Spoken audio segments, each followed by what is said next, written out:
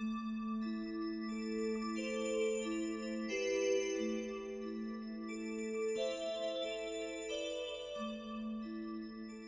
just starting a module on medieval theology. It's a module whose main characters you have probably all heard of: Anselm, Bonaventure, Thomas Aquinas, and William of Occam. But there are several things going on in the module, and they're running in parallel. The first thing is straightforward, giving you an experience of the diversity of medieval theology. For instance, Anselm was a monastic theologian. He wrote primarily in what we would call a reflective style for his own monastic brothers. William of Occam, however, 300 years later, is very much a recognisable modern academic. He's far closer to the sort of people that you and I are. Anselm, for instance, if he had 200 books in his library, would have considered that a very large library. By the time William was writing, he had the entire backup of the University of Paris, and he took it for granted that it would be both easy to get virtually everything ever written by a Christian that was known at the time, and also to get long works published. When Anselm was writing, he would have wondered how many skins would have been needed for a book that he was writing, and the cost of each of those skins, and as an abbot he would have known that cost. By the time William was writing, he would have just handed it into a stationer's office in Paris, the Paciators, and they would have been able to tell the students by the number of pages of the work how much it would cost for a copy, and they would have delivered that copy to order in about a week. So it introduces you to a range of scholars, it introduces you to a range of writings, and it introduces you to their contexts. The second thing the module should bring out is the way that each of the theologians builds on the others. Hugh of St Victor knew and respected Anselm. Bonaventure and Aquinas both considered Anselm an authority.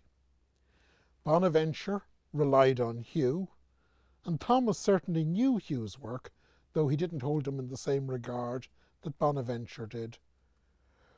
Whereas William of Occam knew all of the previous writers and related in a variety of ways to them.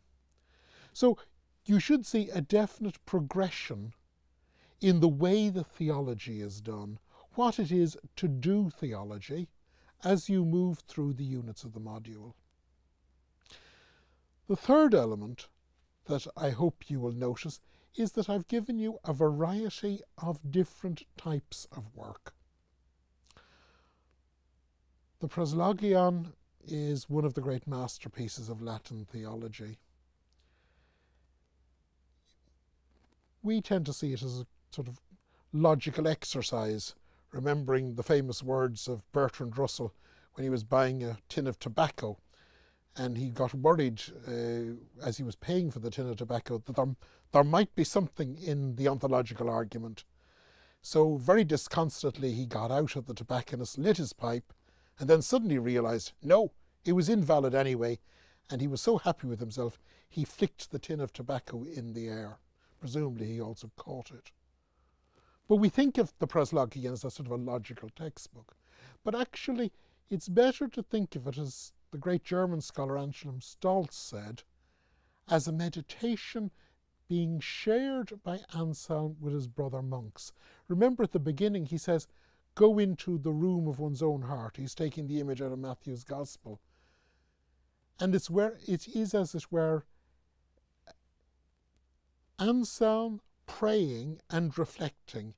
You are overhearing, or rather the myth is he's letting his brothers overhear his own private meditations. And so he's able to move in and outwards between doing complex logic and prayer, sentence by sentence. Then we come to Hugh of St Victor. What a strange book. In a way, it is the first modern book. It was written to be read in the way that you and I would read the newspaper. We read it as a text conveying ideas rather than sounds being heard on the ear. Hugh would be amazed to think that these lectures, where I'm not physically present to you, you're actually hearing me. He thought of hearing as something that could only happen in immediate physical presence.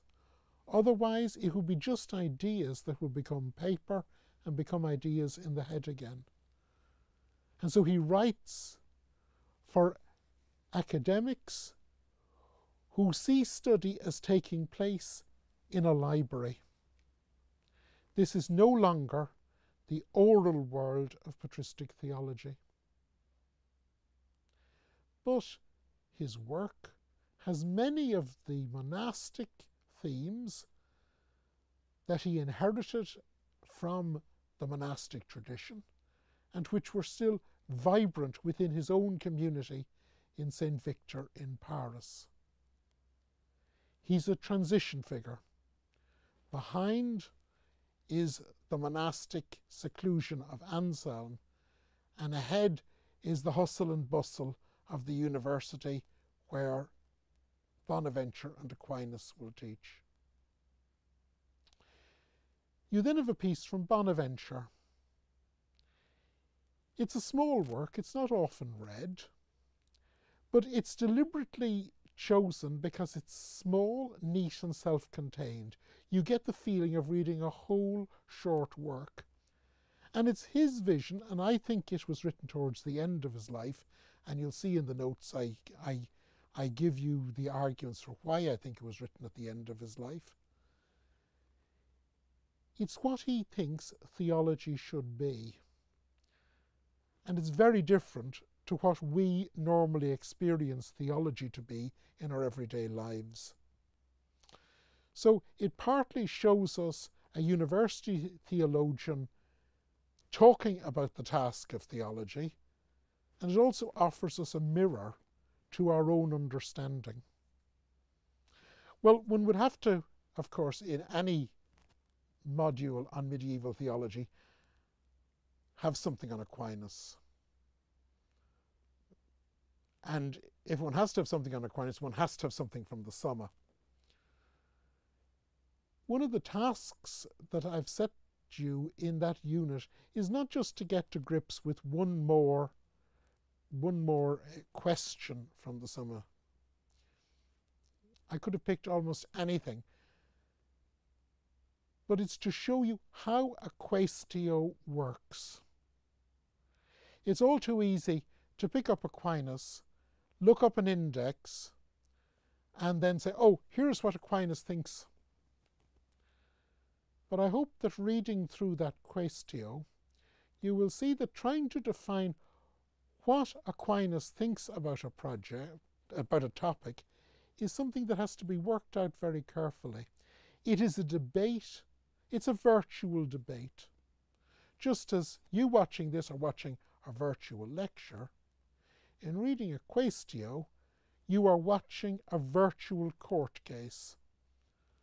On the one hand and on the other, and there's the judge in between, and somehow you not only are supposed to get an answer, but you're to learn a method of debate and see how the pros and cons work against one another, and how you have to learn to argue to come to a theological position.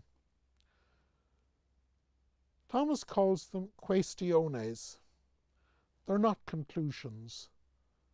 They are actually to teach you how to formulate your position with all his backup. And then I gave you another unit on Aquinas, which is very different again. It's the Aquinas that tends not to get read in universities, and it's the Aquinas that's largely forgotten. It's Aquinas the preacher. And it's just showing you the range of his theology. Thomas wrote Quaestiones in the Summa Theologiae and in other works like it. He wrote summaries of theology, he wrote introductions, he wrote commentaries on Scripture, commentaries on Aristotle, debates with students, debates with other masters, but he was also a preacher.